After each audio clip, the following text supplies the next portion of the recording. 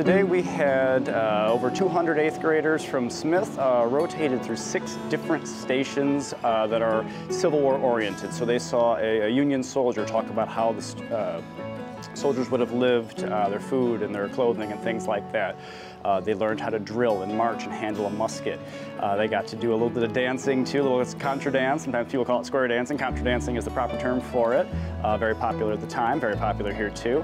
They learned about Civil War medicine and surgery from our surgeon. And of course they got to hang out with President Lincoln a little bit, talk about the telegraph, and Sojourner Truth gave them a little bit of information about herself.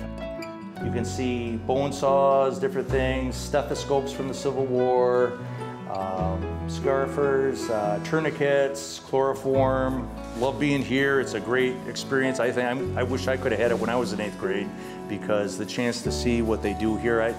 One thing that I wish I could do is see everyone else's presentations, because there's a lot of neat things going on here. I believe in education through the arts, and I believe in teaching history through reenacting. Actually reenacting and becoming the character.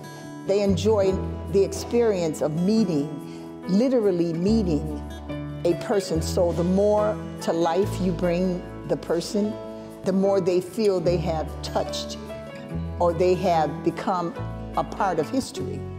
We do this because the classroom does not always offer quite the same amount of experiences as you can get from this kind of a thing. Like they're really getting to live and breathe and move around in the environment, and that is so valuable in an educational way.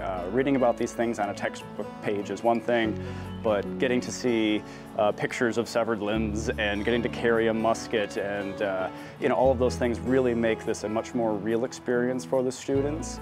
And we get to cram it all into just one day, which I'm sure the teachers appreciate, a little bit of a compressing of the lesson too.